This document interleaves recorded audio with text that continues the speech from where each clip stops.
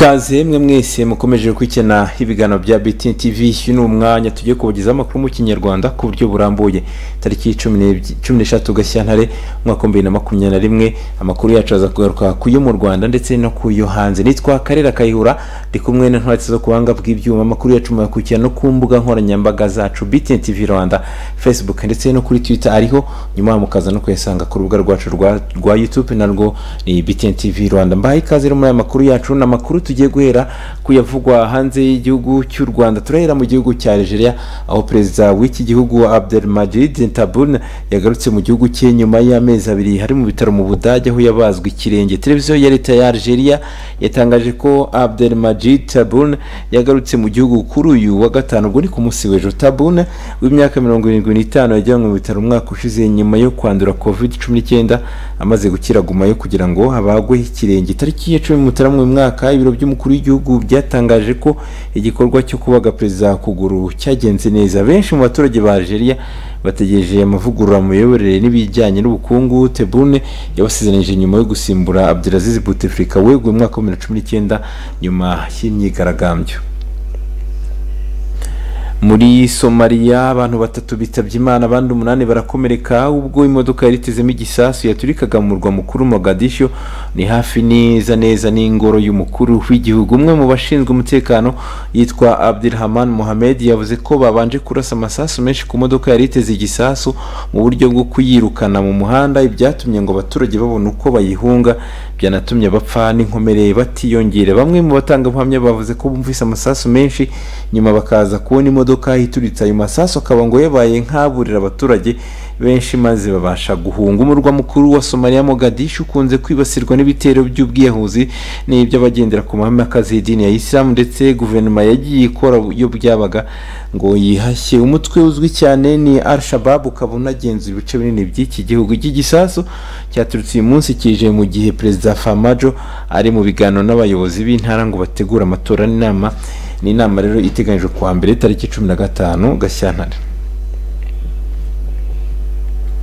Uyu munsi kuwa gatandatu Minisitiri w'Intebe mushya w'igihugu cy'Ubutaliyani akaba yarahiye nyuma yo kwemezwa n'umubare munini w'abagize inteko, akaba yijeje abataliyani kubasora mu bibazo bya politiki ndetse n'iby'ubuzima byugarije iki gihugu. Mario Draghi akaba yarahiye imbere ya Perezida wa Repubulika y'Ubutaliyani Sergio Mattarella ahita atangira akazi ke ku mugaragaro. Igihugu cy'Ubutaliyani kiri mu bihugu byashegeshwe na COVID-19 ibyamaniye ku kigero cyo hejuru ubukungu bw'iki gihugu. Mario Draghi rero akaba yarahoze ari umuyobozi wa banki nkuru y'Uburayi.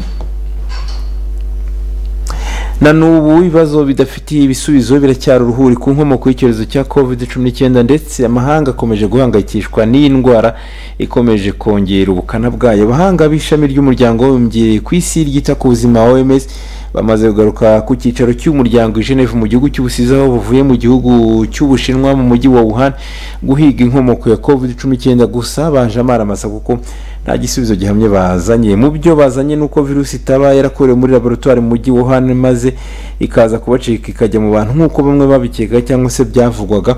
Ibi rero bikaba bisize ibibazo byinshi nk'uko umuyobozi wayo wa OMS Dr. Tedros Adhanom Ghebreyesus yabivuze, akaba yongeyeho ko hakenewe ubushakashatsi bwimbitse kugira ngo bazabashe kumenya inkomoko y'ino ndwara ya COVID-19. Tugufata akanya gato k'akaruhuko turagaruka dukomeza n'amakuru yacu avugwa mu gihugu cy'u Rwanda.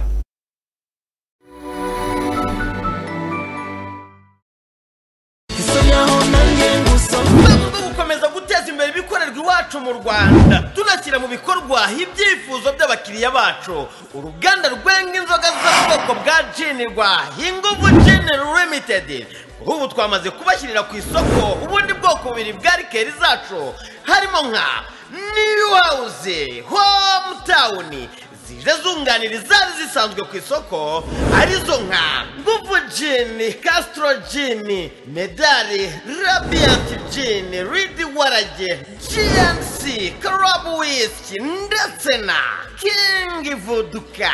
Mwebwe mwifuza gucuruza rikeri za Inguvu Gin Limited mwaduhamagara kuri telefone ngendanwa 07 85 30 81 52 cyangwa 07 88 30 29 52 ryoherwa n'ibinyobwa bya Inguvu Gin Limited, igisubizo cy'inzozi zawe.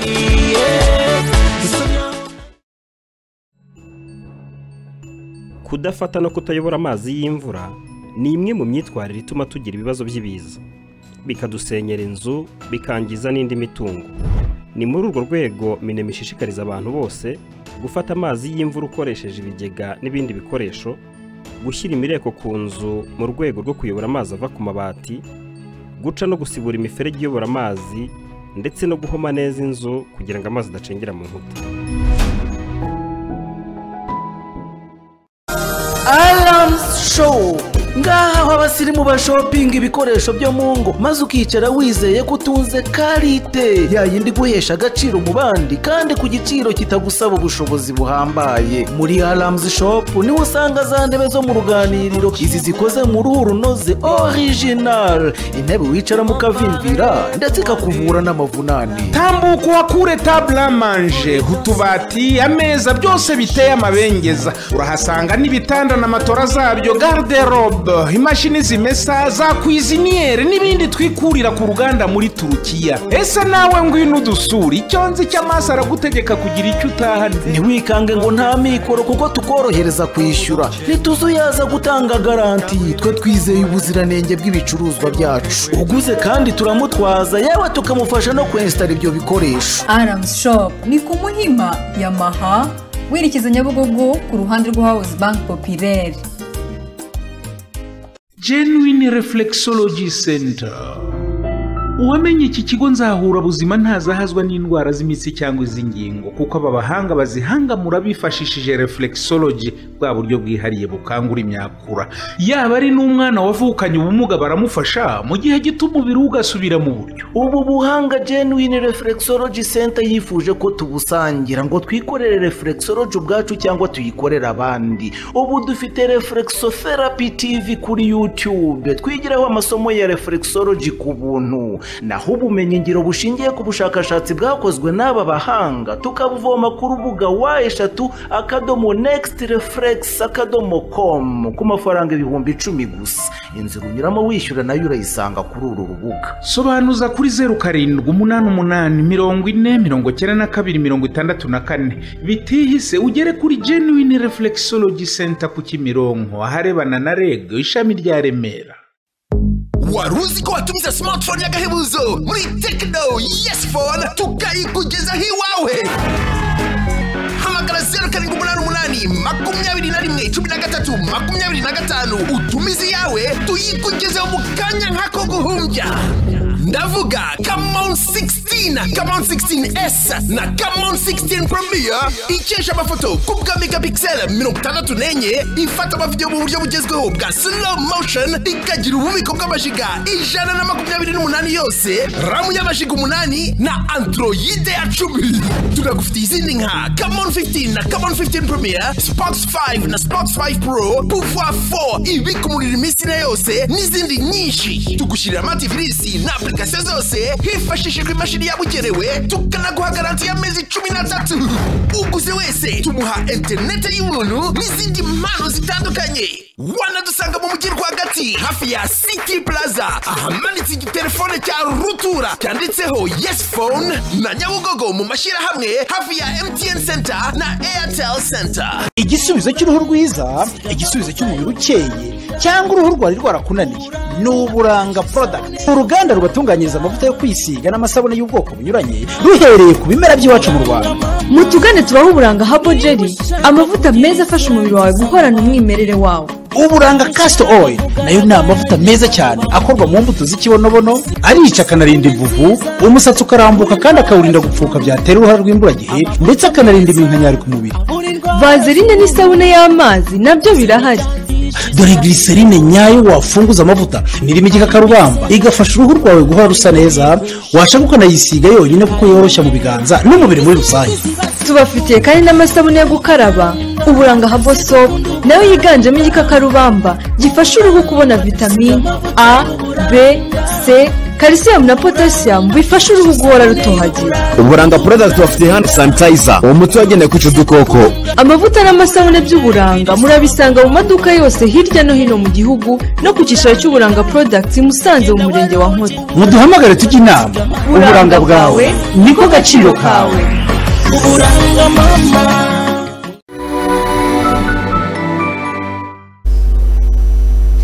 Reka dukomeze amakuru yacu noneho aho tugiye kuyakomereza mu Rwanda. Nitwa Nyirahirwa Marcel, afite imyaka 55 atuye mu karere ka Rubavu, aravuga ko arera abana 13 bose, akaba asaba abayobozi ndetse n'ubugire neza ko bamufasha kurera aba bana. Janvier Kamanzi Semegabo arakomeza n'inkuru ku buryo burambuye. Mu kagari ka Rukoko mu murenge wa Rubavu mu ntara ya Rubavu yo mu burengerazuba bw'u Rwanda, haravuga inkuru y'umubyeyi witwa Nyirahirwa Marcel w'imyaka 55, aho avuga ko arera imfubyi 13, ngo ahanini wakunze kugorwa no gushaka ibitunga izo mfubyi, mituelle de santé n'ibiri nkenerwa mu buzima bwa buri munsi, aho asaba ko ubuyobozi bwamugoboka kumufasha kurera abo bana kuko we avuga ko akuze kandi akabana n'akazi agira nk'uko abivuga. Nitwa Nyirahirwa Marceline, ikibazo cyanjye uko giteye nge nasindi kurera imfubyi zitagira ababyeyi rwose hamwe ni 13, none ngaba nta mbaraga mfite n'ubushobozi. Ingaruka zangizeho nuko ndafite icyo nabagaburira no kubigisha mu mashuri. Nizo ngaruka mfite, nibwo bungenge mfite bw'inzara igiye kubica.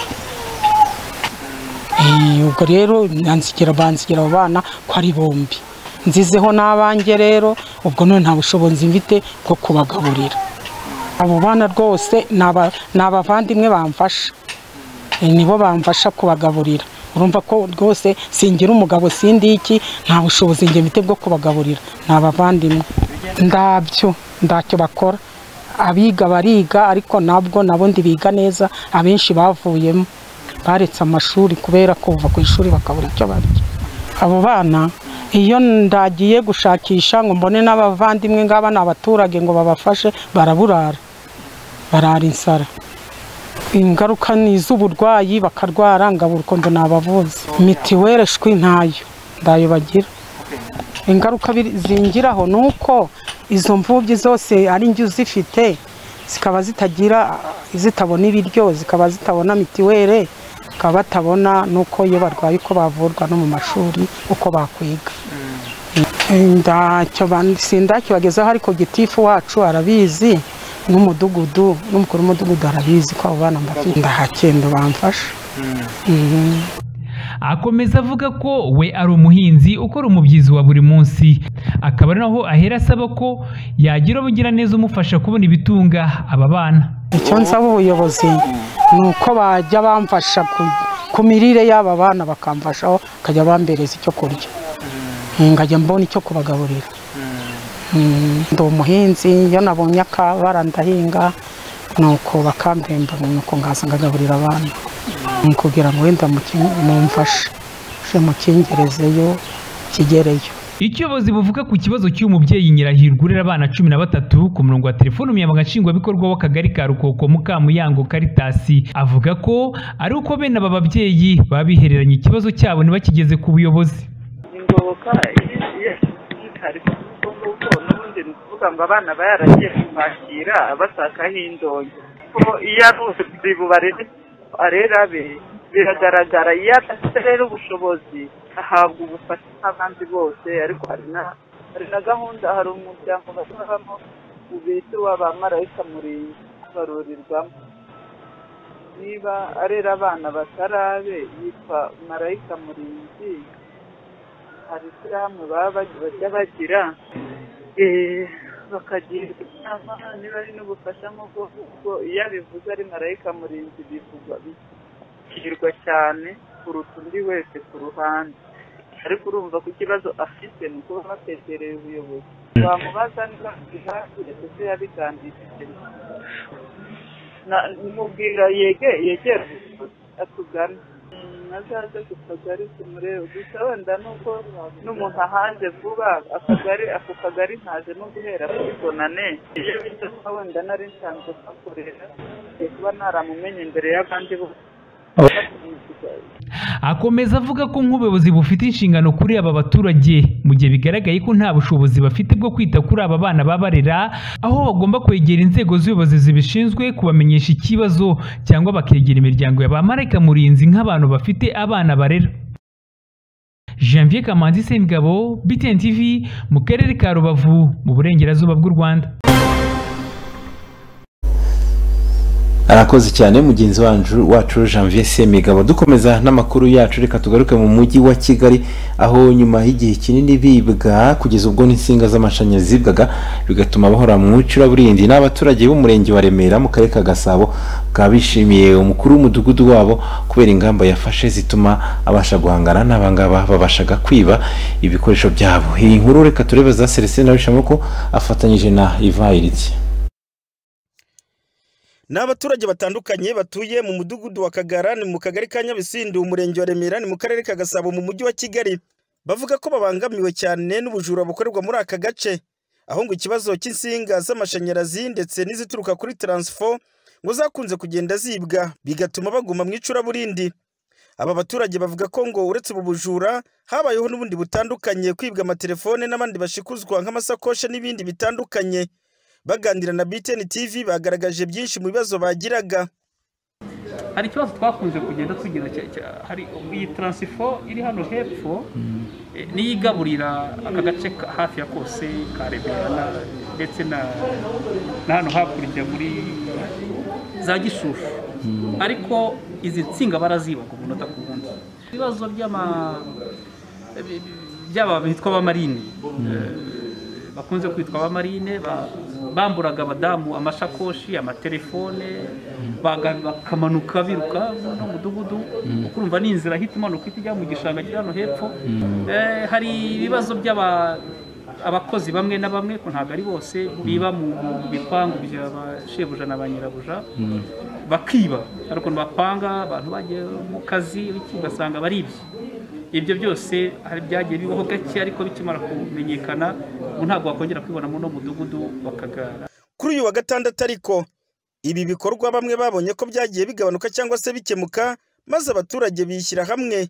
Mu gihe umunsi w'intwari z'u Rwanda bagatariki ya mbere z'ukwezi kwa kabiri uyu mwaka, nabo bavuga ko ngo basanga ikirere nk'igikorwa cy'ubutwari, maze biteranyiriza amafaranga cyangwa se ishimwe bagenera umuyobozi w'umutekano muri uyu mudugudu wa Kagara. Uyu akaba yitwa Siridiyo Rwagasore uzwi ku izina rya Kadogo. Bavuze ko ngo ibikorwa bakoreye ari by'indashyikirwa, uburyo ngo yarwanyije ubu bujura n'ibindi bibazo byagendaga bihagaragara. Tuganira nawe yatubwiye ko yishimiye iki gikorwa cyakozwe n'aba baturage batandukanye. Nkunda abaturanyi, numva nta cyahungabanya umuturanyi wanjye uko byaba bimeze kose. Niyo mpamvu no kuba inshingano yo kurinda umutekano w'abatuye umudugudu wa Kagara nyikora neza, bikaba byavuyemo n'iri shingiro. Mu muco nyarwanda wakoze neza arashimirwa.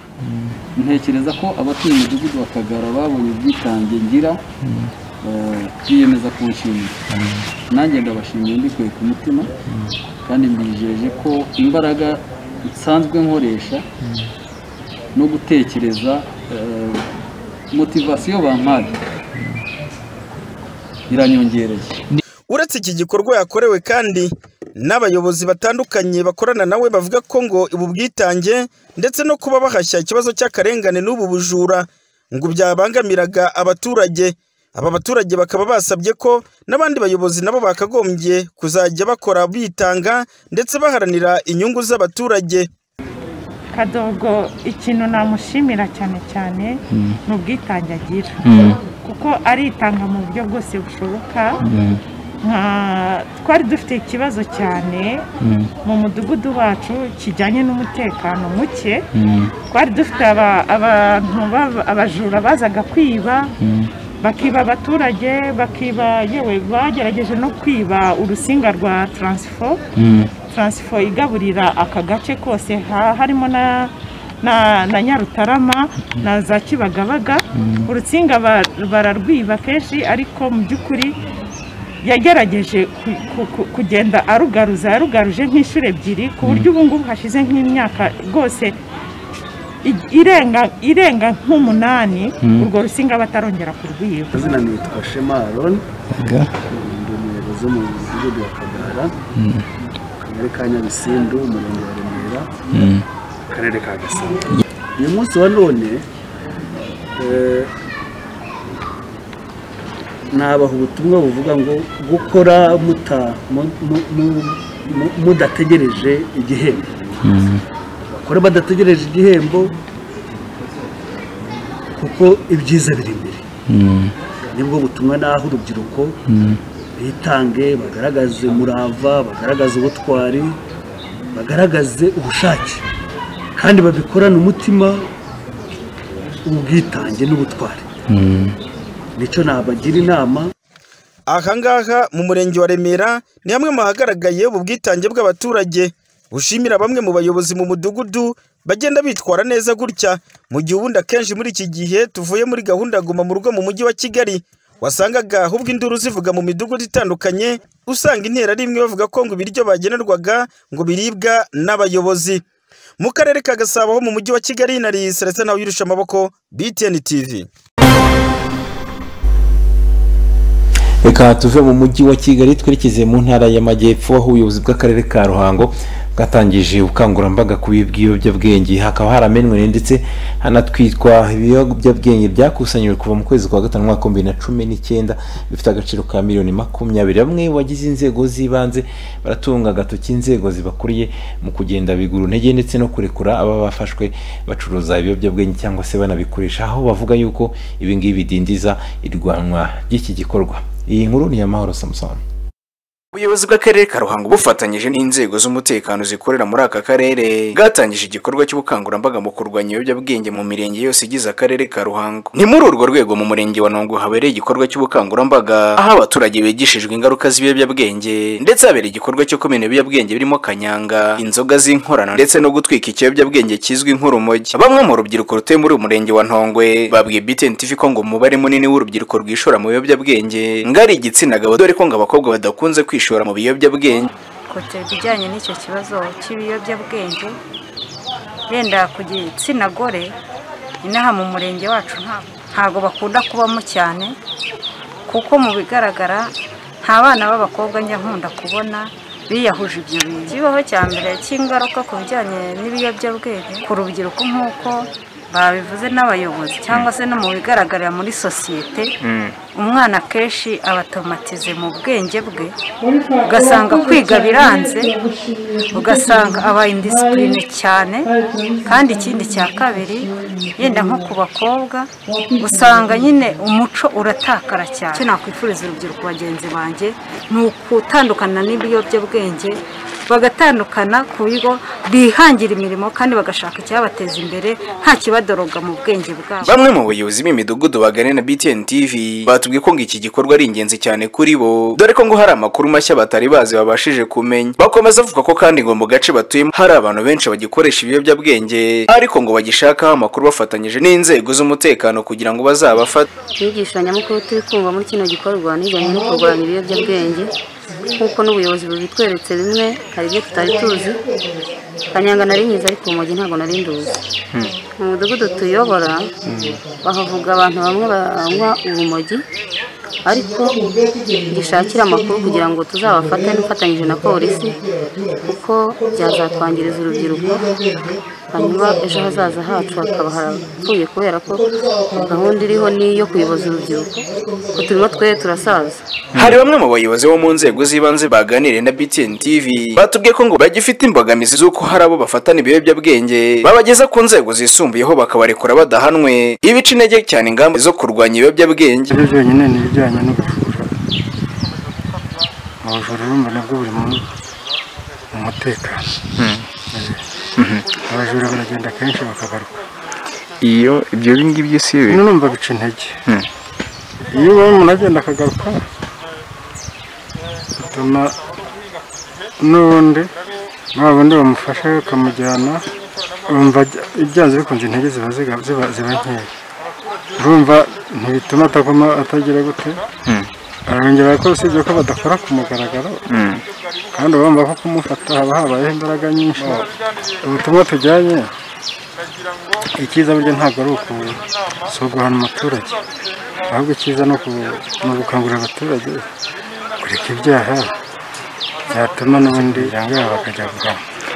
Abagana na BTN TV batubwiye ko ikoreshwa ry'ibiyobyabwenge rigira ingaruka aho bibanze cyane cyane ku makimbirane agaragara mu bashakanye, bakanemeza ko kandi ibiyobyabwenge bishobora gutuma urubyiruko rureka ishuri ndetse no gutuma umuco ndetse n'izindi ngaruka zitandukanye. Birashoboka kuko iyo habayeho ibintu by'ibiyobyabwenge mu rugo cyane cyane nko ku mugabo usanga niho hahandi haba habayemo bashwana ugasanga niho umugore yenda koko abakunze abana yanze kuvirira mu rugo rwe ariko ugasanga umugabo bitumye amwica kubera ya doroge afite mu bwenge nta gutekereza nk'uko umuyobozi yabivuze ashobora no gufata umuro akaba yamuteba kuko nta gutekereza agira.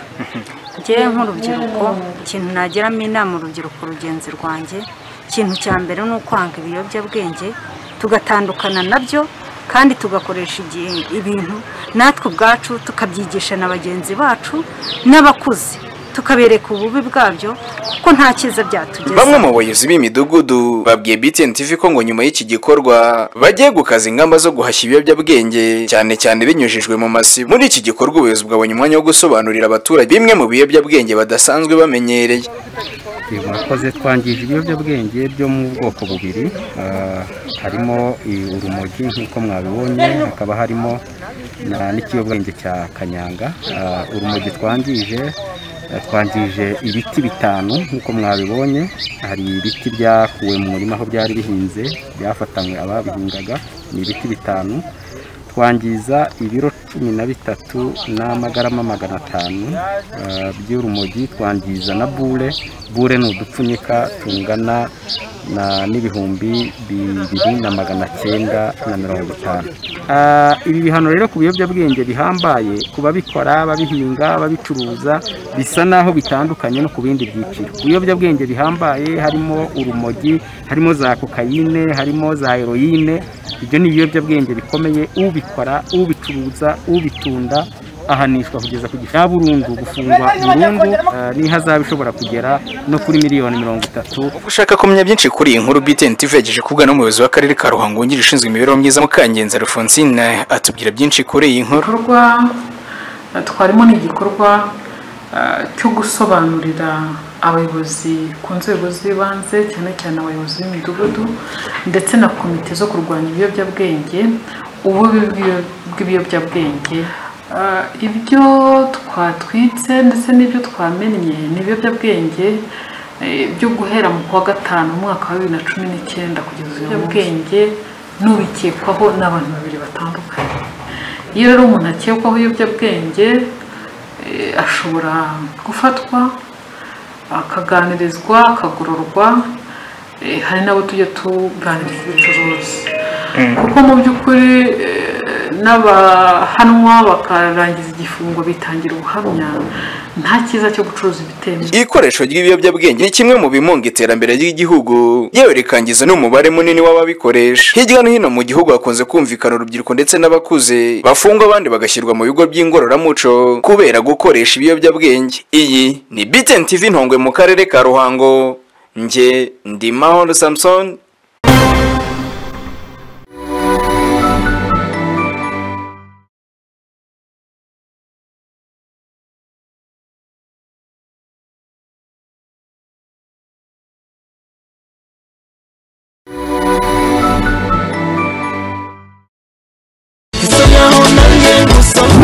Gukomeza guteza imbere ibikorerwa iwacu mu Rwanda tunashyira mu bikorwa ibyifuzo by'abakiriya bacu. Uruganda rwenga inzoga z'ubwoko bwa Gin rwa Inguvu Gin Limited ubu twamaze kubashyirira ku isoko ubundi bwoko bubiri bwa rikeri zacu harimo nka New House, Hometown zije zunganira izari zisanzwe ku isoko arizo nka Nguvu Gin, Castro Gin, Medali, Radiant Gin, Ridi Warage, GNC, Karabu Whisky ndetse na King Vodka.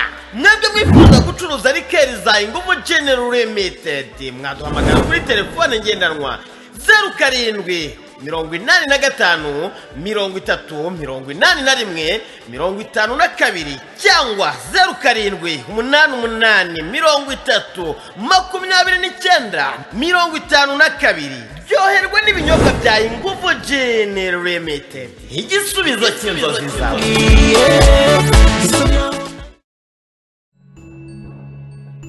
Kudafata no kutayobora amazi y'imvura ni imwe mu myitwarire ituma tugira ibibazo by'ibiza, bikadusenyera inzu, bikangiza n'indi mitungo. Ni muri urwo rwego minema ishishikariza abantu bose gufata amazi y'imvura ukoresheje ibigega n'ibindi bikoresho, gushyira imireko ku nzu mu rwego rwo kuyobora amazi ava ku mabati, guca no gusibura imiferege iyobora amazi, ndetse no guhoma neza inzu kugira ngo amazi adacengera mu nkuta.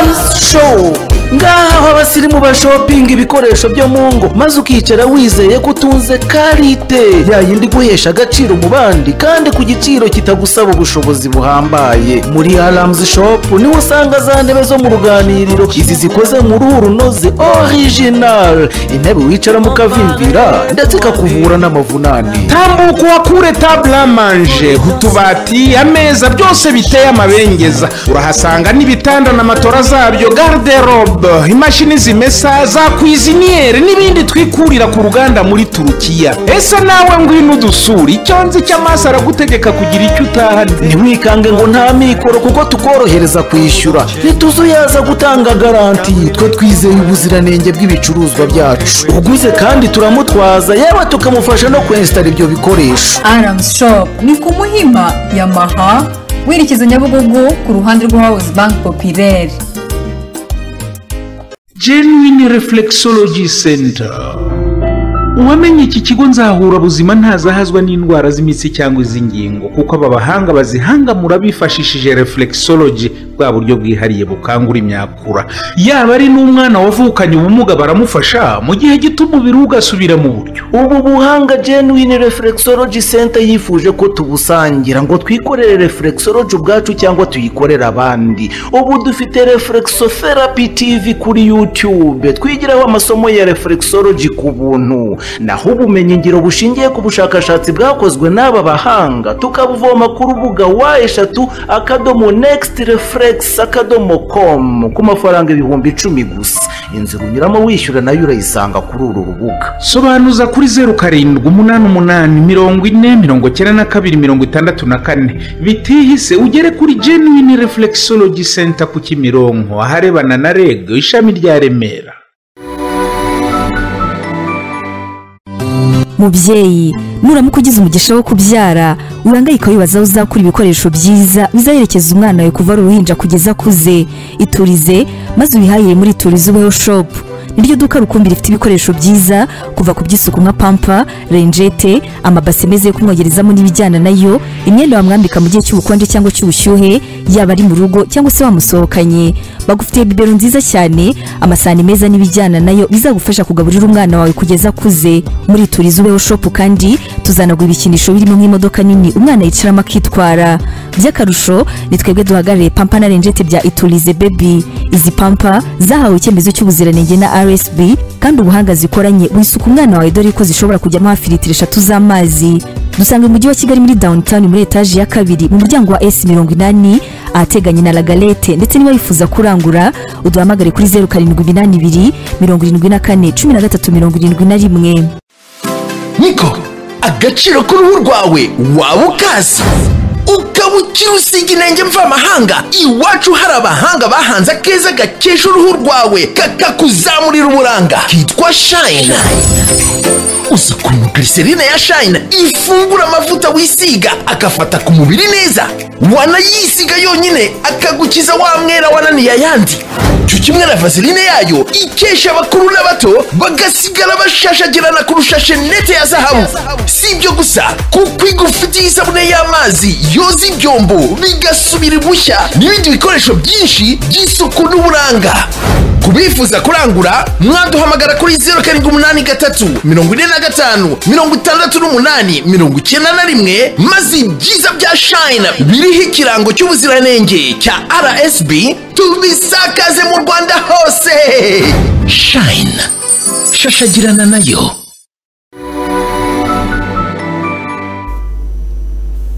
Reka mbabwire ko aya makuru yacu muri kubikurikirana no ku mbuga nkoranyambaga zacu ni BTN TV Rwanda kuri Facebook ndetse no kuri Twitter. Dukomeza n'aya makuru, umuturage witwa Ntabareshya Jeremy aravuga ko akarere ka Kicukiro kirengagije nkani kibazo cy'imodoka ye yahugujwe nyuma aho minisitiri w'ubutegetsi atangaje yuko hasabye ubuyobozi bw'akarere gukurikirana ikibazo mu mizi, akaba kandi avuga ko na polisi yagizemo uburangare bukeya bitewe nuko urukiko rwemeje ko agomba guhabwa iyi modoka. Keve Christian akomeza n'inkuru ku buryo burambuye. Yambajije aho imodoka ubu ngubu iri kuko yari iri kuri polisi ya Rusizi, ariho imodoka yari iri, mubwira ko yahavuye kuko yari yarahavuye. Ambaza yahavuye gute, nimwe mwayihakuye cyangwa byagenze gute? Mubwira ko tutazi ukuntu yahavuye imodoka, yuko ngo ari umupolisi wa Rusizi kuri polisi ya Rusizi wayitanze. Arambwira ngo ese uwo twayiguze baramufashe barafunze? Arambwira, ndamubwira nti ntabwo afunze, ngo kuki icyo gisambo kidakurikiranwa ngo gifatwe. Nkaba nibaza ukuntu iyo modoka yaravuye aho ngaho. Nyakubahwa perezida rwose wa Repubulika y'u Rwanda ndamwinginga ngo ndenganure kuko umuryango wanjye umeze nabi rwose, inzara itumereye nabi kandi ko dufite ikintu kidufasha, abana banjye ntibiga. Uyu muryango wa Ntabareshya Jeremy uvuga ko wirengagijwe bikomeye n'umuyobozi nshingwabikorwa wungirije w'akarere ka Kicukiro Bwana Rukebanuka Adalbert nyuma yo gusabwa na minisitiri w'ubutegetsi bw'igihugu Professeur Shyaka Anastase gukurikirana iki kibazo, nk'uko Nzayituriki Vestine umufasha wa Ntabareshya Jeremy yabitangarije BTN TV. Nitwa Nzayituriki Vestina, nkaba narakorewe akarengane k'imodoka. Twaguze imodoka, tumaze kuyigura umuntu twayiguriye ayitangaho ingwate twari tuyifite, barangije baraza barayitwambura, turaburana. Tumaze kuburana turatsinda mu nkiko 5 zose. Tumaze gutsinda, urukiko rw'ikirenga rwemeza ko imodoka tugomba kuyisubirana, ariko imodoka ntago twayihawe. Twarakomeje turarenganwa ahantu hose, tubura umuntu waturenganura. Ubwo minisitiri w'igihugu aza hano mu Busanza, muvuga ikibazo cyanjye, ampa umuyobozi ugomba kundenganura agakurikirana ibibazo byanjye, anyaka fotokopi zose naburaniyeho ndazi. Ni minisitiri w'igihugu Shyaka, ampa umuyobozi ugomba gukurikirana ibyanjye. Ni minisitiri Shyaka. Umuyobozi yaguhaye ugomba gukurikirana ibyanjye ni umuyobozi wo ku karere wengirije meya w'akarere ka Kicukiro. Niwe yampaye. Ubwo aramubwira ngo ibyanjye bikurikirane kuko minisitiri nizo mpapuro nazimuhaye arazisoma, aravuga ngo akurikirane ikibazo cyanjye. Ngenza kujya ku karere musangayo, mbasaba randevu, nta kintu bigeze bamfasha. Mbasaba randevu yo kubonana na minisitiri bakamfasha uko nahagera, ariko ntago babinkoreye. Ntabareshya Jeremy avuga ko imodoka yari yayihawe n'urukiko, ariko atasobanukiwe uburyo polisi y'u Rwanda ikorera mu karere ka Rusizi yatanze iyi modoka birengagije imyanzuro y'urukiko, ibyo avuga ko ari amayobera kandi ari akarengane gakomeye. Imodoka narayambuwe, maze kuyamburwa urukiko rw'ikirenga rwemeje ko imodoka ngomba kuyisubirana. Undi wari uyifite ariwe Habimana yahise agenda ajya mu rukiko rw'ibanze. Agiye mu rukiko rw'ibanze arega wamuhesha w'inkiko rw'ibanze rwa Rusizi. Urukiko rwanzura ko ibyo arega nta shingiro bifite, bamuca 500. Arongera ajurira mu rukiko rwisumbuye, nabwo aratsindwa. Nkibaza nise imodoka iri mu buyobozi yavuye kuri polisi gute? Urubanza rwari rwarangiye, hamamagara ngo ngende ntora imodoka urubanza rwari rwarangiye. Imodoka ngiye kuyitora aho kamamagara hashize nk'isaha, aramamagara terekada ati polisi ya Rusizi, pipisi wa Rusizi avuze ko irangiza rubanza nta kintu rimaze, ati none arayimuhaye. Icyo nifuza ntukurenganurwa, ni umunyarwanda nk'abandi. Dukangurira kujya ejo heza se umuntu yahabona gute bari kumwambura? Ko ngewe nakoze ko amafaranga atarayo nibye, ari inzu yanjye nayo nakoreye n'umuryango wanjye ngo idutunge, nkayigurisha ngo ngure imodoka, ko imodoka atari inyibano, ubundi yayibonye gute? Icyo nsaba ni uko nyakubahwa perezida w'u Rwanda yandenganura, nkasubizwa imodoka yanjye nk'uko nari nayiguze amafaranga ngira ngo itunge umuryango wanjye, ndetse na minisitiri w'igihugu uko yambwiye ngo bandenganure ntabwo bigeze bandenganura. Ndamwinginze minisitiri w'igihugu cyangwa se na perezida wa Repubulika y'u Rwanda bose bakaba bamfasha nkongera ngasubizwa imodoka yanjye kuko umuryango wanjye umerewe nabi uri kwicwa n'inzara kandi iyo modoka nari nayiguze amafaranga ngira ngo ugire icyo wadufasha mu muryango kandi ndabinginze kugira ngo kuko ikibazo kiri mu buyobozi niba turenganwa n'abayobozi nta wundi muntu wabikiranura uretse perezida wa Repubulika y'u Rwanda. Ku murongo wa telefone umuyobozi nshingwabikorwa w'akarere ka Kicukiro wungirije Rukebanuka Daruberi yabwiye BTN TV icyo bafashije uyu muturage kugira ngo abe yabona ubutabera yifuza. Twamugiriye inama nk'uko twari twanabiganiriye nabo muri traffic police kuko yarega uwamuriganyije ariko akamurega avuga ko n'ubwishyu yashakaga kugaragaza ubwo bwishyu yaregeye atakibufite kuko nta buhari icyo urukiko rwavuze gifatirwa cyari cyamaze gufatirwa nanone kandi n'urukiko. Mu nkuru yacu itaha tuzakurikirana iki kibazo mu mizi kugira ngo tumenye impamvu muzi w'iki kibazo dore ko kugeza ubu imodoka imaze guhindurirwa plaque inshuro zigera kuri 3 iyo ntabareshya Jerema afite ikaba ari mukuru w'izindi kuko ari iya 4 nk'uko bigaragazwa n'amakuru aturuka mu kigo cy'igihugu gishinzwe imisoro n'amahoro. Ibarushimwe biho Keve Christian BTN TV i Kigali.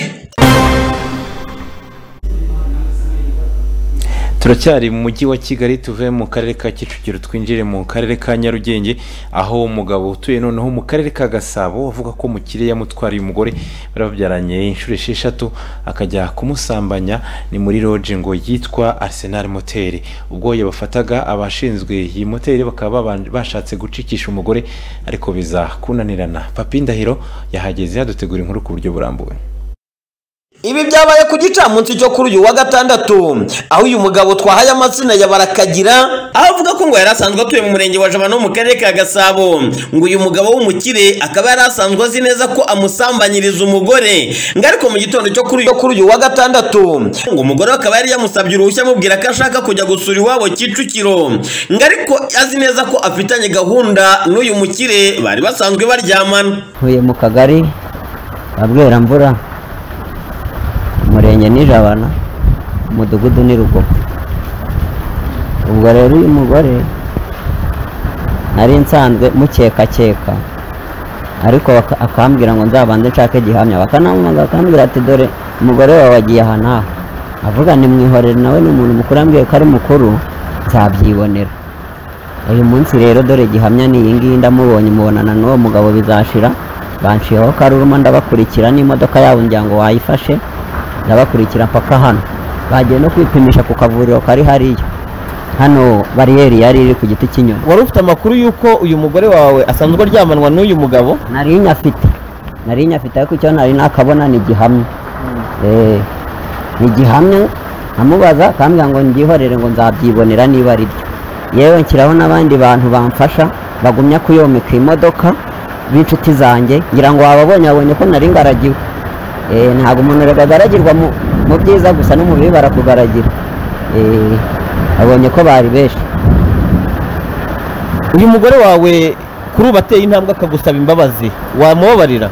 Kereka zinsabiye hagati y'umuryango wakwemera n'ibyo yakoze kandi akavuga ko nta kintu azongera gukora.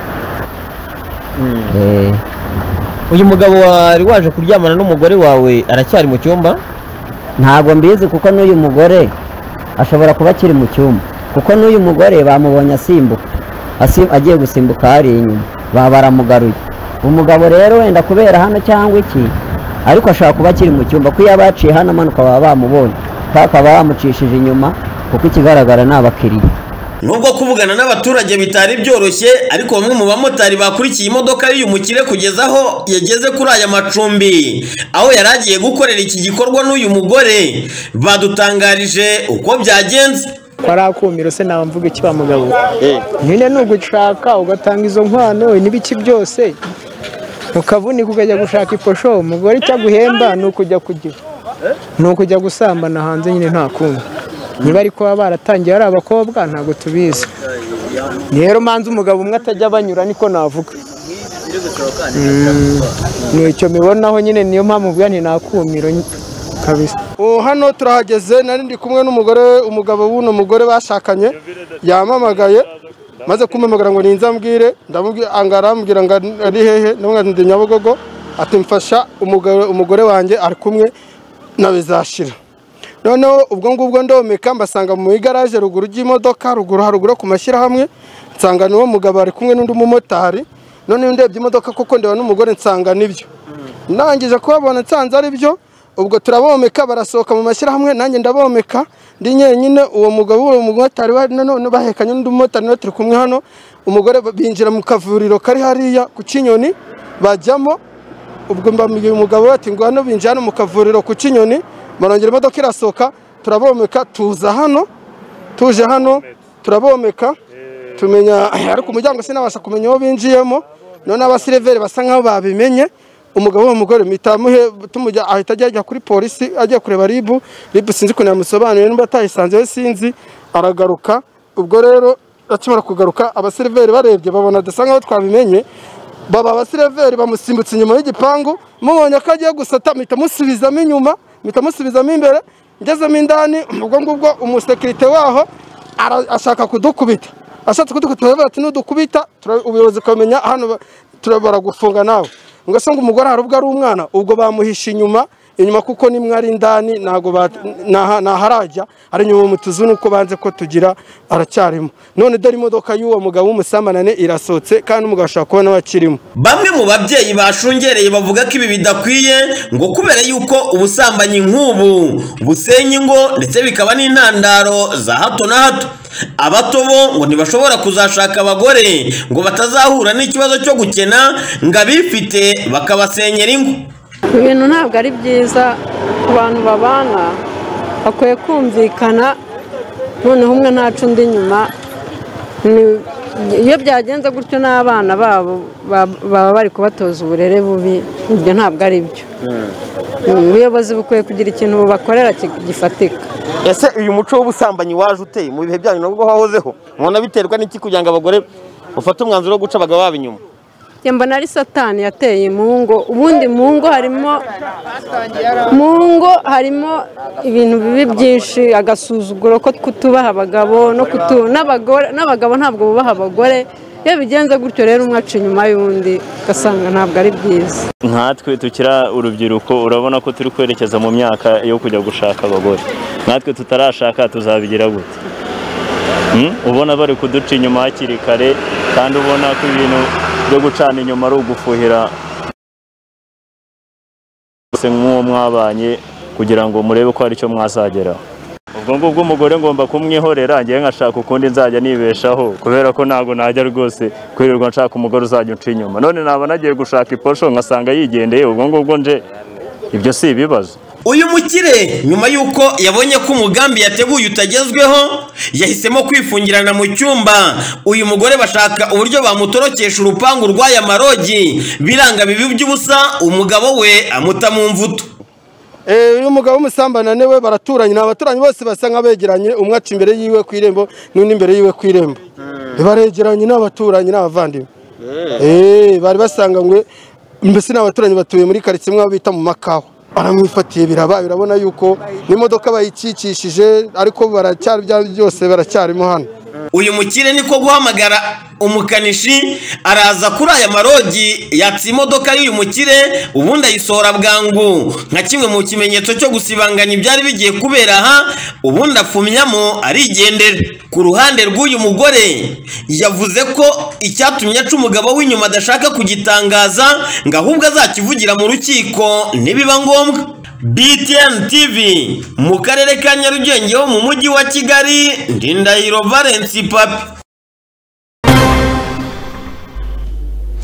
Turacyari mu karere ka Nyarugenge aho abagera kuri 47 bafatiwe mu kabari gaherereye mu mujyi wa Kigali hari akarere ka Nyarugenge mu murenge wa Kimisagara bakaba barimo banywa inzoga abandi bari mu maroje.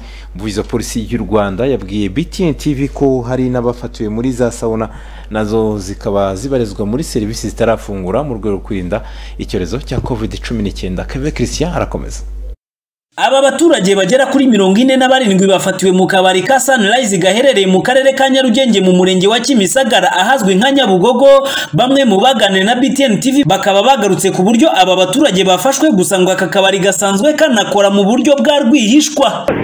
Karasanzwe nyine n'amaroji. Aba bantu basanzwemo se bari bari mu buryo bwemewe? Ntabwo byemewe, ziko bacuruzamo inzoga, habamo n'amaroji. Kasanzwe gakora rimwe na rimwe, ntabwo ari buri munsi. Mwiriwe neza? Mwiriwe. Wari uri hano hafi bano bantu babasohoye? Nari ndi hano hafi. Ugereranije bari nk'abangahe? Bana bari benshi cyane, hagiye imodoka 3 kabisa. Aha hantu se haba hasanzwe hakorerwamo bino bikorwa? Bana birakorerwamo ariko ntabwo ari cyane. Bishobora rero kuba biri guterwa n'iki kuba muri ino minsi abantu barimo kugenda badohoka ku kijyanye n'amabwiriza by'umwihariko utubari? By'umwihariko utubari hari igihe abantu baba harimo yenda nk'abantu bavuye ahantu bananiwe, cyangwa yenda harimo abantu yenda bajya gusambana, sinamenya nyine ko naho ninjiramo imbere mbimenye. Inzoga n'amaroji bisanzwe birahaba kabisa. Abantu ugereranije nkawe wari uhari hakuyemo abantu bangahe? Ni benshi, abo bajyanye ni benshi. Si batwaye kwaseri 3 se. Ibi bintu se bikwiye gutanga irihe somo? Ibintu bikwiye gutanga isomo yuko tugomba kuzaturinywera mu rugo nimba tunarikunda, tukirinda kujya mu bantu benshi, kuko kujyaho dukumira iki cyorezo kiriho tukakirinda, ariko ntabwo twese muri rusange tubyubahiriza. Tubikora, abenshi babikora babizi, cyangwa se abenshi igihe babikora batanabizi, wenda ari nuko ari ikigani. Bishobora kubera isomo abanyarwanda bose, kugira ngo umuntu abe yakwirinda yarinda mugenzi wiwe, kugira ngo n'ubutaha bitazongera. Ni byiza cyane. Ahantu bijya kuba nari mpari. Bigenze bite rero? Aba bashinzwe umutekano baje nibwo bari bakihagera, noneho ariko nk'amakuru bari bahawe baraje, noneho binjiyemo basanga imbaga y'abantu yahateraniye, ariko abenshi bigaragara yuko ari nk'abantu babananiwe babaje kuharuhukira, ariko nyine ikibazo kibitera aha hantu ni ku muhanda, hakabaye kuba hari nka sekirite. Urabona harasenyutse nk'aha ngaha, haba hari abantu benshi, ugasanga nako gacupa wenda bananywa ntibagahe agaciro k'aho bari, no muri karitsiye kandi kaba gahari, ariko twabonye ko abenshi ari nk'abagore wenda b'abagabo babahateraniye, tukibaza ukuntu baza ahantu nk'aha bikaducanga. Bishobora kuba biri guterwa n'iki ko abantu benshi barimo bagenda badohoka ku mabwiriza? Abenshi wenda ukuntu umuntu abona n'ibibazo umuntu aba arimo muri kino gihe, kavuga ati reka nanjye njye kwidoroga ninywera icupa ndebe ko nasinzi, cyangwa bateka ngende imbe mayereje ndebe ko amasaha yakicuma nkajya kuryama. Abanyarwanda bamwe na bamwe bariraye, bagaragaza wenda ntabwo bareba igihe tugezemo, wenda n'icyaka wenda kuba bagifite, ariko ni ngombwa kugiha agaciro cyangwa kubabarira. Commission of Police John Bosco Kabera, umuvugizi wa polisi y'u Rwanda, avugana na BTN TV ku murongo wa telefone, yatangaje ko impamvu iri gutera abaturage kuranga kuri aya mabwiriza nawe ubwe atayimenya, aho yanavuze yuko ngo hari n'abari gufatirwa muri za sauna, nyamara nazo ziri mu bikorwa bitemerewe gukora muri iyi minsi. Akaba yanagize ubutumwa abagenera by'umwihariko. Ubutumwa bagomba kumva nuko utubari ntabwo twemerewe gukora. Utubari dufungura cyangwa abanyarwanda bakadufungura bagacuruza inzoga, barakora ibitemewe. Ubu rero nyuma yo kubigisha igihe kinini cyane no gukomeza tubisubiramo no kubakebura, ubwo bari uwafunguye arafungirwa, ababunguramo bafatwe kandi bakibwe n'amande. Byari bimaze kugaragara yuko uko n'ahantu bafatwaga nk'abo 47 bafatiwe mu kabari kamwe muri mu Gatsata, hafashwa abandi benshi cyane. Mubona hafashwa abandi bari muri sauna, nabyo ngira ngo babikubwira. Hari n'abafatiwe muri sauna? Kandi sauna nazo zemewe. No mu maroji?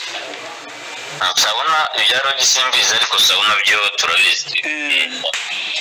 Afande, mubona ari iyihe mpamvu ituma abanyamujyi muri iyi minsi barimo kudohoka cyane cyane kuri icyo kintu cy'akabari? Igituma abantu badohoka kugira ngo ikibaze kiragoye kugira ngo isubize, ariko bisa naho ari kamere y'abantu nyine. Niba bazi ko ibyo byose bihurijwe niba bazi ko bihanirwa, niba bazi ko bifunze, niba bazi ko n'ababikora turabona amakuru tukabafata bakabirengaho bakabikora, ahubwo ni ukubegera namwe mukabatubahiriza ku sinzi inyungu bakora. Ikibazo cy'utubari dukomeje gukora hirya no hino mu mujyi wa Kigali dukorera mu ngo ntago aribwo bwa mbere cyumvikanye mu itangazamakuru, dore kandi n'ikibazo cyari kigaragaye mu murenge wa Gatsata ahatawe muri yombi abasaga 6 harimo n'abari barashyizwe mu kato ngo kubera yuko bari barasanganywe icyorezo cya COVID-19. Hakwibazwa igihe iki cyorezo gishobora kuzacogora mu gihe abaturage bakomeje kugenda bigura intege mu kubahiriza aya mabwiriza, ndetse n'abashyizwe mu kato bakakarengaho bikagushobera. Ibarushimwe bihoye Keve Christian, BTN TV i Kigali. Reka dukomeze amakuru yacu aho batujwe mu Busanza mu karere ka Kicukiro nyuma yo kwimurwa mu midugudu ya Kangondo 2 na Kibiraro mu karere ka Gasabo batewe impungenge no kurwara indwara zituruka ku mwanda ngo kuko bamara iminsi igera kuri 3 nta mazi bafite, ibintu bitera umwanda mu nzu zabo bitewe nuko ngo icyumba ndetse na toilette na salo ni ibintu byegeranye cyane. Keve Christian aracyakomeza. Ku itariki ya 29 ukwezi kwa 11 2020 nibwo imiryango ya mbere yatangiye kwimurirwa muri aya mazu mashya yubakiwe mu Busanza ho mu karere ka Kicukiro, ni nyuma yo kwimurwa mu karere ka Gasabo umurenge wa Remera kagari ka Nyarutarama, ni mu midugudu ya Kangondo ya mbere, iya kabiri ndetse na Kibiraro.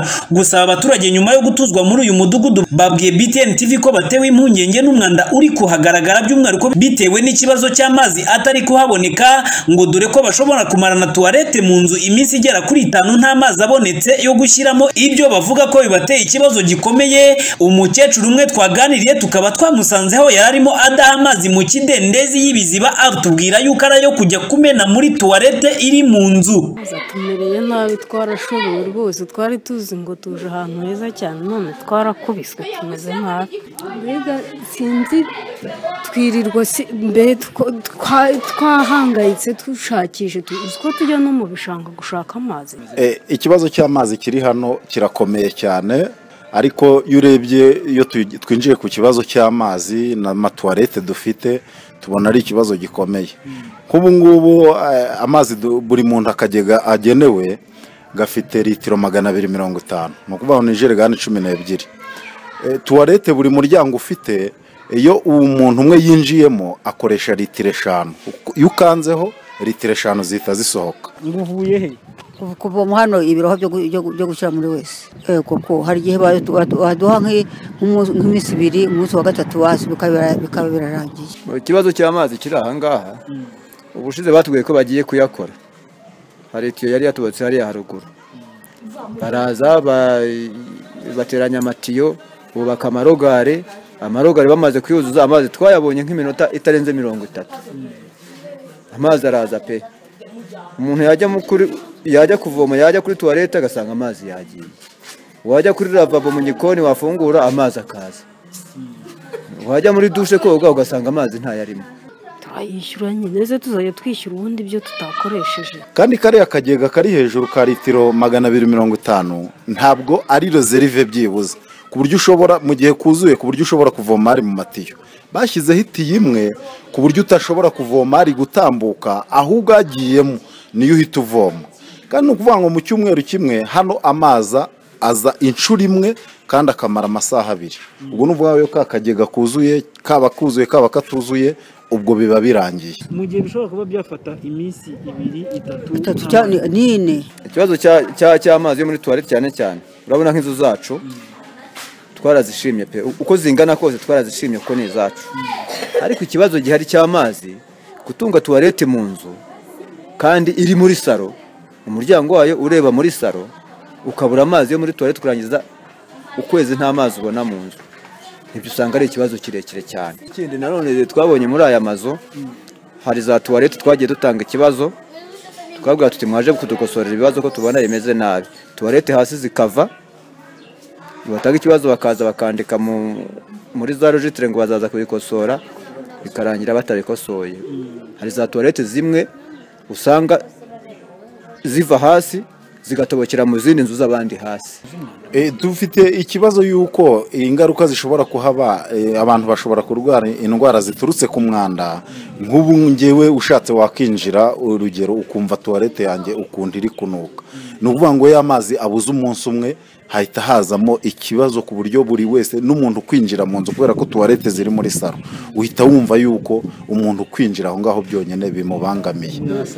Mu by'ukuri icyo dusaba ni uko bakosora ikibazo cy'amazi tukabona amazi ahagije, niba koko baravuze ko bashaka kutushyira mu buzima bwiza badukuye mu buzima bubi aho twari turi ducukura tuwarete ngufiya. Mapambano Festo n'umunyamabanga nshingwabikorwa w'umurenge wa Kanombe ku murongo wa telefone yabwiye BTN TV ko ikibazo cy'aya mazi kiri gukemurwa biciye hanini mu miyoboro y'amazi mishyashya iri kubakwa ndetse n'iri kuvugururwa kugira ngo aba baturage babone amazi ahagije. Genero mu busanzwe amazi naraba benshi bagenda bayasaranganya n'abandi ariko harimo kongerwa.